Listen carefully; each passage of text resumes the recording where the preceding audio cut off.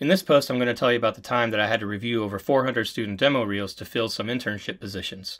I came away with 5 key insights and 1 sad truth. Hi friend, Tim Lannon here from animationinsights.com. When I worked at RealEffects, one of the roles that I had for a time was director of the Apprentice Program. Every 6 months or so, we would hire, 6 to 12 interns. We called them apprentices, and we bring them in, train them to work in the various departments, and if things worked out well, we would then hire them on as staff. Once we got the word out about this program, we were flooded with applications, as I'm sure you can imagine. I remember one specific session I had to review over 400 demo reels. I came away with 5 key insights, and I've included these insights in my course, Reels, Resume, and Research, an Animator's Guide to Getting a Job. And I'm going to share those insights with you now. Number 1, you should do something that's memorable.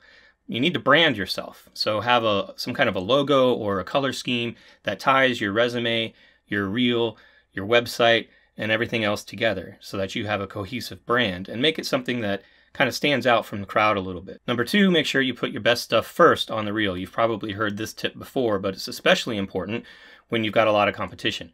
When I was reviewing 400 reels, I did not sit and watch every single reel all the way through. If the work didn't catch my attention in the first 30 seconds, it was out of here. I didn't have time to waste. Number 3, make sure you go beyond the classroom exercises.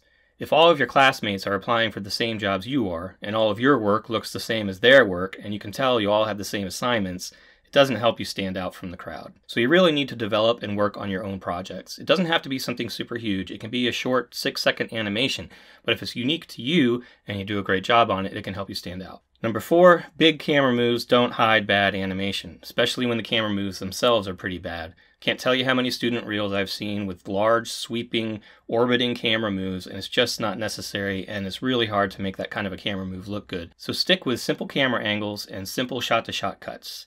Number 5, animation is about the illusion of life. Acting shots, where a character is emoting and feeling something, is what's going to help you stand out if character animation is what you're trying to get into. We need to see a character on screen that feels like a real living being. That's what animation's all about, and that's what's going to help you stand out. So what was the one sad truth? Well, unfortunately, most of the reels I saw showed me that their animation programs these students were graduating from just didn't prepare them for the industry. Their skills were lacking, their quality was lacking, their reels were lacking. They just didn't have what is necessary to get into the industry. That's part of the reason why I created animationinsights.com. I want to help fill in the gaps in some of that animation education. And now for a bonus tip. You want your reel to stand out from the 400 that someone has to look through? Well, knowing someone on the inside can really help your reel get seen. That's where the importance of networking comes in. These reel recommendations plus networking are just 2 of the items. There's actually 10 on my animation job market readiness checklist. Are you ready for the job market? Click below to get your free copy of the checklist to find out.